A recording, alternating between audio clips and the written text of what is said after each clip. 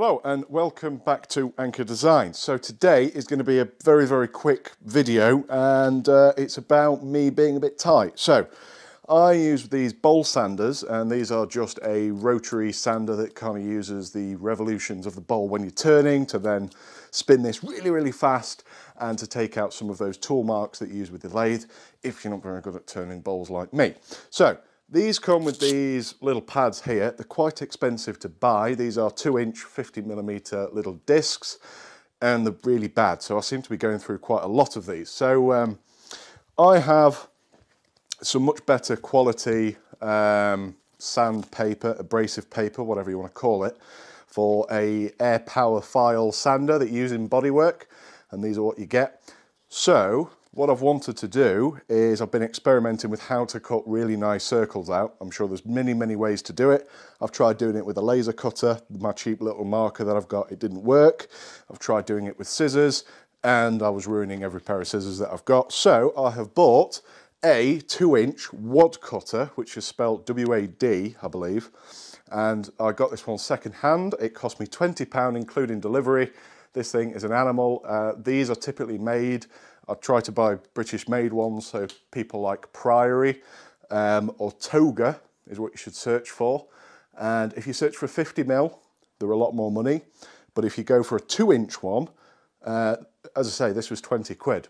Don't really know why, but these fit the sanding heads perfectly fine. So let's jump over, show you what I'm kind of using as my setup. It's really easy. I thought I'd just share this little hack for you if you're like me and you're spending quite a lot of money on consumables doing your wood turning. Okay, this is quite literally my setup here. I've been experimenting with a few things using this Rhino abrasive stuff that I've got, and including Abrinet. But Abrinet's kind of designed to have the airflow come out of this to help with dust extraction. I think it's a bit overkill and quite pricey for you to actually do this, hence why I'm using this. But again, you can buy like bulk buys of industrial sandpaper that fit really weird random sizes off the internet. So you can get like big, I don't know, 24-inch or whatever dust sheets, and you know, they do come up really cheap. But as I say, I've got these. Now the foam that I'm using, ideally what you'd use is like an engineering press rubber that you use for big hydroforming machines. But this is just some really dense orthotic foam. I struggle saying that, orthotic foam.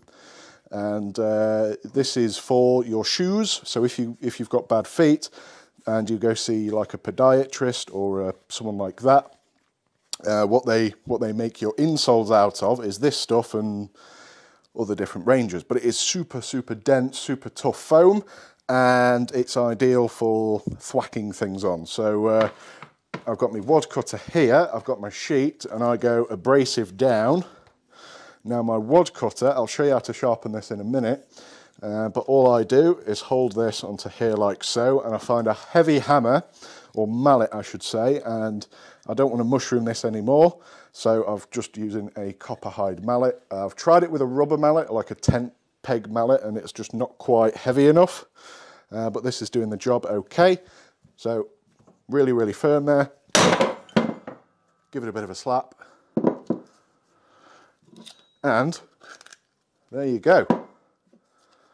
Like so. And it fits your little sanding pad. Now these do have bigger ones. You can get like the ones that I think are probably 3 or 4 inch, but I only tend to use the 2-inch because again, I've only got a smallish lathe, so a medium-sized lathe, but this works really well. I'll run very quickly through the sharpening and just show you what I do. It's not probably the best way of doing it, but that's how I do it. Okay, ignore the fact that this is a Pro Edge. I know it's going to really upset some people that haven't got a Pro Edge. I know, I get it. But the important thing that we're actually looking at here is this little part here, which is just some leather that I've cut out, not with this, with a scalpel. And I've just put these on a pigtail mandrel. Now you can get these for just your standard, what do you call it, your standard bench grinder, and you can put like polishing mops and that type of thing. Or you can strop this by hand, which I use, sorry about the janky camera, for my hand chisels is these diamond plates. and I've got a leather strop that's on a hinge here that just folds up and away when I'm using it.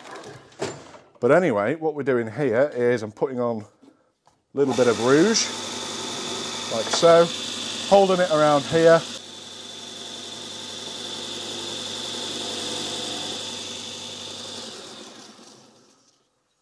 Like so, and then I'm just going to get my t-shirt.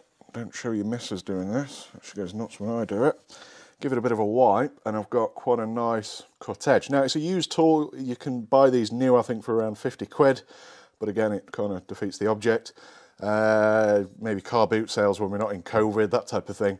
But you can get one of these probably cheap, or you can just get yourself a bit of exhaust pipe and do exactly the same thing and sharpen up the edge. But when you're hitting it, I want this to last for quite some time.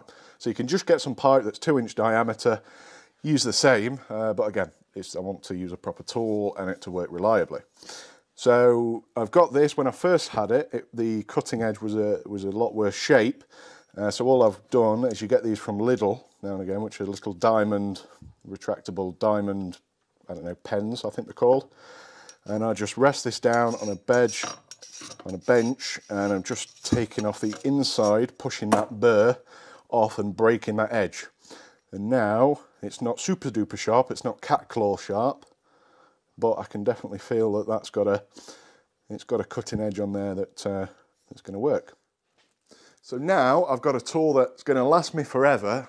It looks pretty cool, and it does the job really well. So I've got loads of these now that I can crack on with doing some bowl turning. So I hope you liked the video. If you did, please give me a like and subscribe for more being tight tips, tricks and hacks.